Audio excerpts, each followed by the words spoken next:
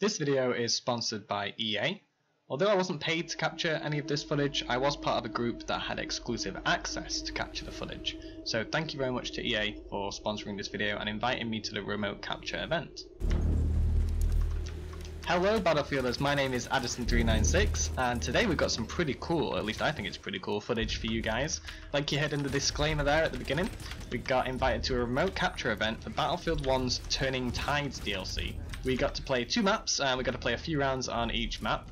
I've got a little breakdown here, content breakdown. I've not been asked to read any of this out, but it says please note the following details of subject to change, and I think it's actually a pretty good summary of what we actually did.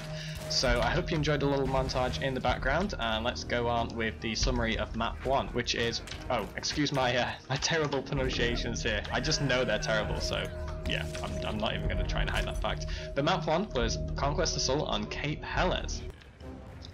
Cape Helles, which lies at the foot of the Gallipoli peninsula, was the main landing zone for the Anglo-French amphibious operation on April 25, 1915. Under the covering fire of the Royal Navy's guns, the British 29th Division was to storm the beach, overcome the stunned Ottoman defenders and seize the dominating heights of Achi Baba. However, the Ottoman defenders were deeply entrenched on the cliffs and at the top of the hills.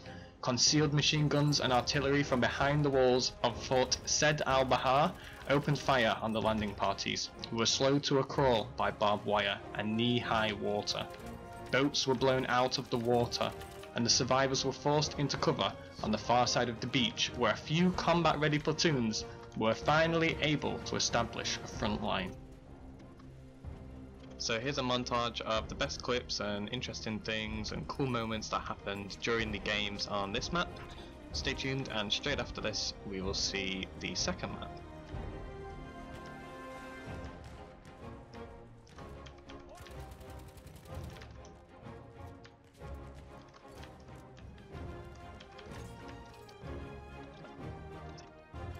Thank you, buddy. You're welcome. Some smoke for this cover.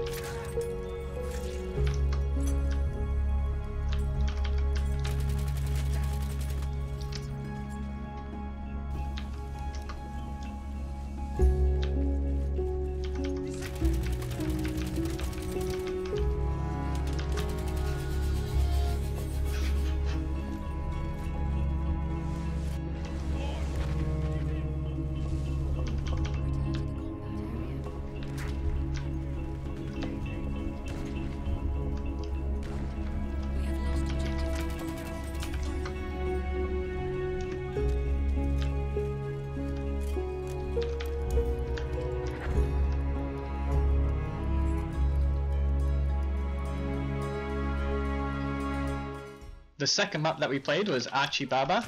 The heights of Achi Baba Hill dominated the Gallipoli peninsula and were prime objective for the landing allies. The Ottoman defenders had dug in around the village of Krifra and prepared camouflage machine gun and artillery nests. From the heights, the defenders could direct their fire on the landing zones, and every attempt to seize their positions would be an uphill struggle against an entrenched defender. For Sir Ian Hamilton, Commander-in-Chief of the Allied Expeditionary Force, the hill, with its slopes reaching towards the Aegean and the Dardanelles, represented the major obstacle on his way to success, and he ordered several infantry attacks to seize its crest. They all failed. The hill remained in Ottoman hands at the cost of several thousand Allied casualties.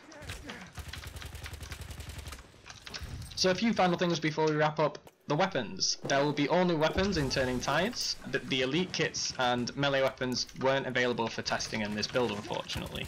And we also, as you can probably tell, we're in a white box environment.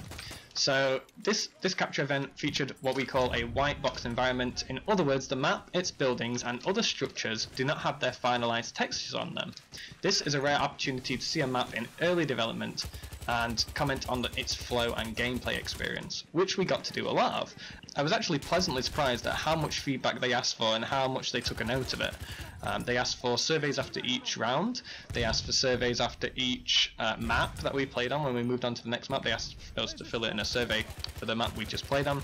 And then at the end there was a big huge discussion that lasted quite a while, basically clarifying our positions on things, asking us to state what we thought needed changes and how it would be better, and hopefully all of that would be taken into consideration to make these maps the best that they could be. So again, I just want to say thank you very much to EA. It was just a really cool experience overall, and obviously it's nice to have some exclusive footage for you guys. Thank you again to all the people involved and who thought of me to invite me to this remote capture event, and I would love to do something like this again in the future. To you guys, my audience, my viewers, thank you very much for your time that you spent watching this. If any of you do happen to share it, leave me comments or likes and things like that, it really does help me out, so thank you very much for that. It's all really appreciated. I'll leave you guys with another little bit of a montage on this final map, and I just wanted to say again, thank you very much for your time, and I'll see you in my next video.